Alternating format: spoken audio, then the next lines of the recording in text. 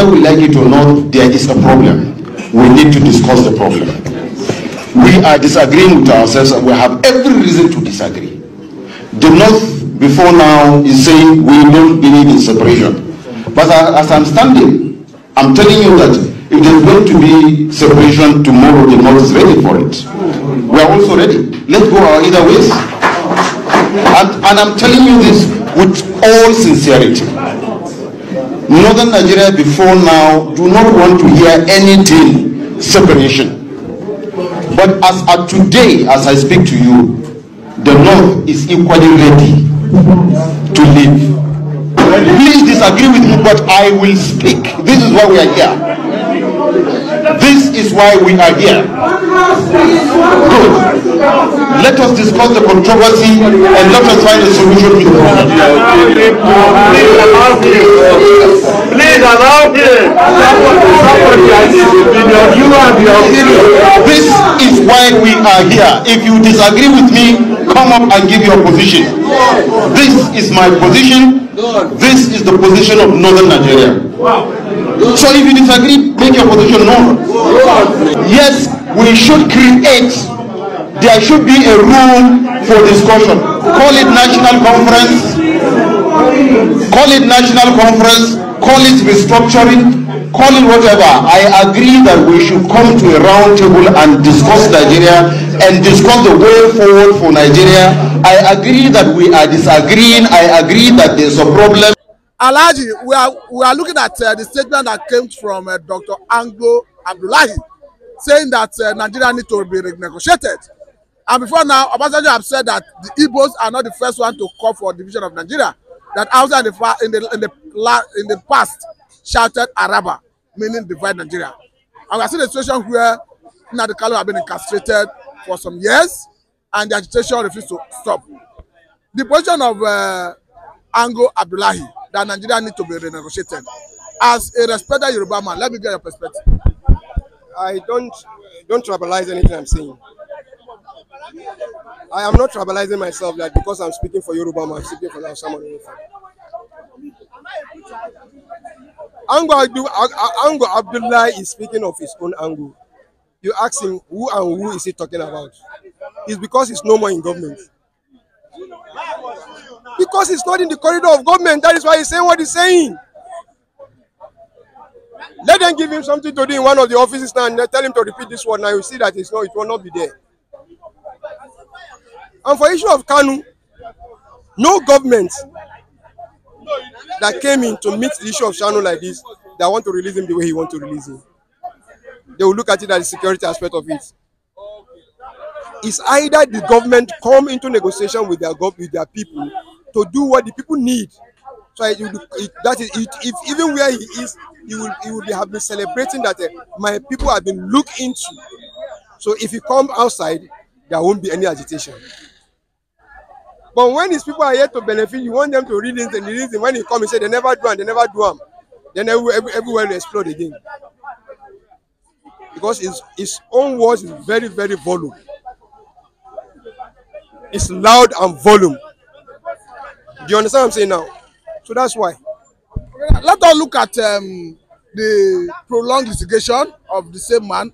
Because before now, we understand that Court of Appeal set him free, saying that he was extraordinary rendition. And at a point, some people from the southeastern part of the country tried to look for a political solution. Did we have law in Nigeria? We don't. We don't have law in Nigeria. So if you keep saying, you just keep saying it. How many people have lost their life for something they don't know about? How many people have been picked on the street? Somebody who is going to look for his daily bread that has been picked before he knows he meets himself in Kirikiri. I have worked towards releasing some people in the Kirikiri. I brought them here for people to see them when I release them. When I work for them to be released, I stood for them. How many people have that person, such a person that will stand for them to release them? Let us look at the issue of Nigerian constitution, because some lawyers have argued that what we have was forced on Nigerians, that we need a people's-oriented constitution. It is long overdue. But unfortunately, the bitter truth is that Jonathan got it wrong. Does the East want to go on their own? Does the Yoruba want to go on their own? Does the Hausa want to go on their own? Exactly when we click 100 years of reformation of Nigeria, the constitution can be changed. But because he wants to go for the second time, he now came and employed the services of constitutional, what do you call it, conference, confab, which now kill that move.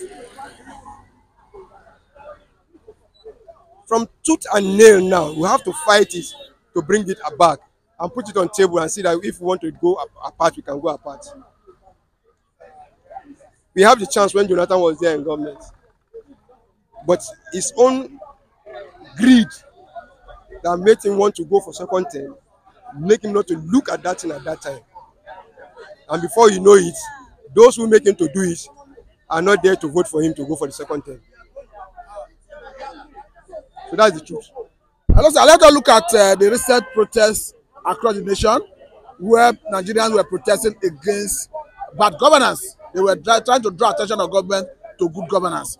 But surprisingly, some minors were arrested and charged for treason. It happens everywhere in the world. Because nobody will protest against a government that they will not want to pick somebody in order to frighten other ones not to come out. They release some of them now. Do you understand? Not even on bail, discharged and acquitted. That was after outcry, when the video of the children in the court went viral. Exactly. We never said no, but yet they were being released, that they should go. I'm not in support of the issue of those children or no children that have been packed.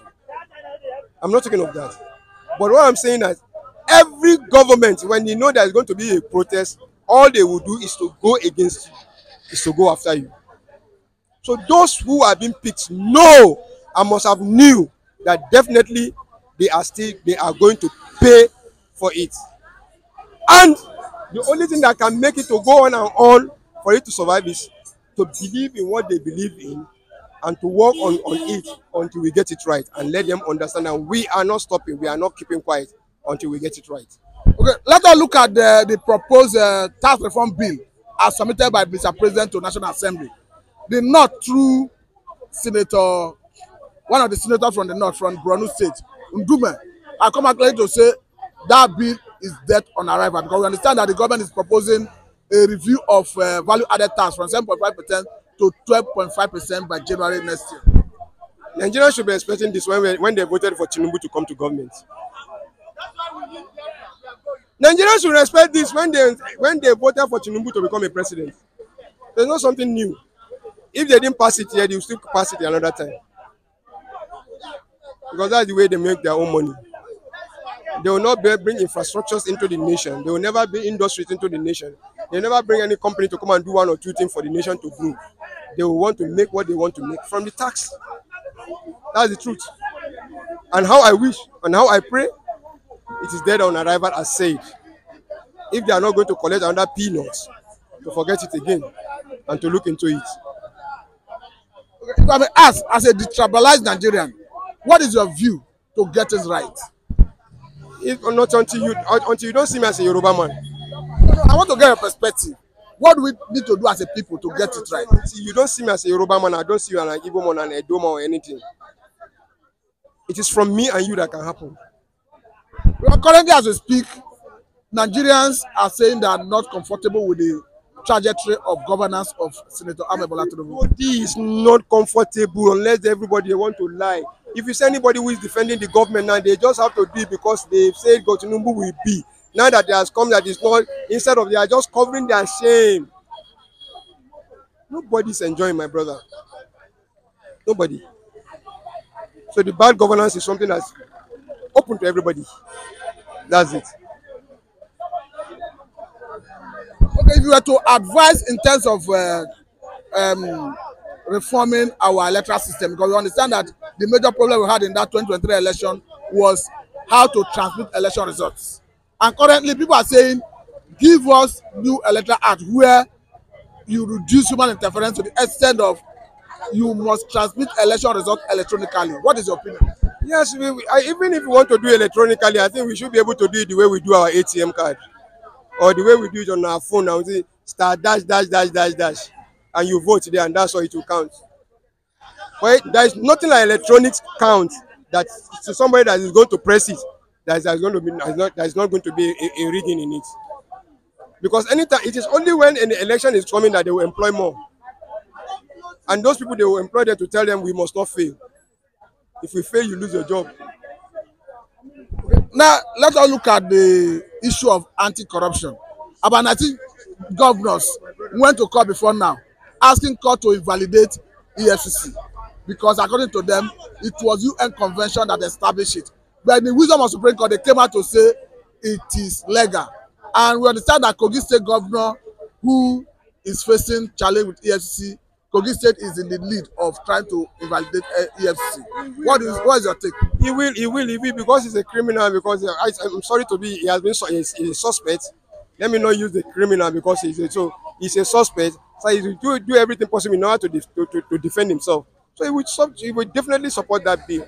And you can see that it's working. Since they can make Mr. President to be one of the ambassadors of CIA now. He has been endorsed. You mean our president? Yes. It's one of the CIA endorsements. You haven't. What does that protect for our country? It protects how bad we are. It protects how bad we are. And it shows how much we are dullants. We don't know what we are really doing. That we see somebody like a CIA now will now pick our Mr. President to come and tell us that his integrity is clean. Okay, finally on this, sir, let us look at Lagos police. They said they rejected a bribe of about 174 million naira from an internet fraudster. From who? An internet fraudster. Yeah. They rejected the bribe. Did they tell you the one they collected before that one? So they won't tell you the one they will collect after this. Eh? So it doesn't mean they now have integrity. That was a... They don't have. They don't have.